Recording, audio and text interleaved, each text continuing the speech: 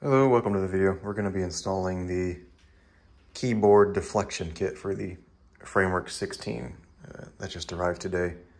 Something Framework is doing. There were some complaints about keyboard instability on some of the early models.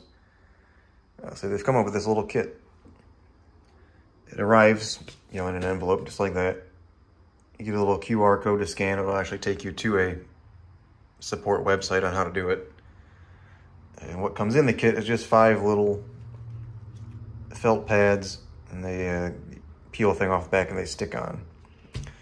Just 5, they're all of unique shape, so they're gonna have to go in a specific spot, I'm sure. Just browsing through the instructions, you gotta take the whole thing apart, keyboard, the mid plate all comes off, so. Well, I've never had an issue with keyboard deflection. I have a pretty early model. I can push on it and there's a little flex there. Not much, it's never bothered me, but yeah, we'll see how it goes after I install them, and we'll get right back to you. All right, we got the mid plate off. It's all just screws and magnets. But according to the instructions, that's where they go. 1, 2, 3, 4, 5. Sort of one sits on the Wi-Fi card, and the other ones kind of all sit on the heat pipes. There's 2, 3, 4, and 5 kind of right above this big sort of bracket here. That's them in place. We'll go ahead and remove the stickers, and I believe that's all you're going to have to do is take the stickers off and wrap it back up. All right, I got the mid plate back on. All went smoothly. There was no resistance trying to put it down because of those pads. You just got to do 16 screws up and then one little, ribbon connector here. Just a little connection. That's all to put it back on.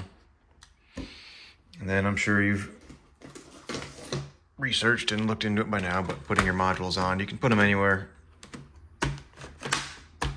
It's just magnetic and you'll hear it snap right in. I like the touchpad or the keypad. Yeah, it's upside down.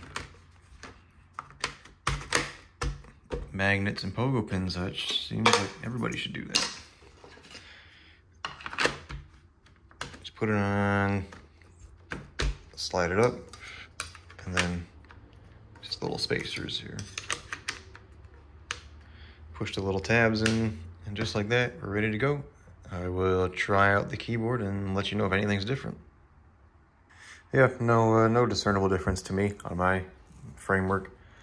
But mine, like I've said, mine was great from the beginning. It's an early batch model. Supposedly this kit is now included on current models that they're making. It just comes right from the factory. But if you have a early Framework, you can reach out to them and get one of these free of charge, as I understand it. It was for me. This is the Framework Laptop 16 Keyboard Deflection Kit installation. Pretty simple, just little sticky pads you put down. Thanks for watching.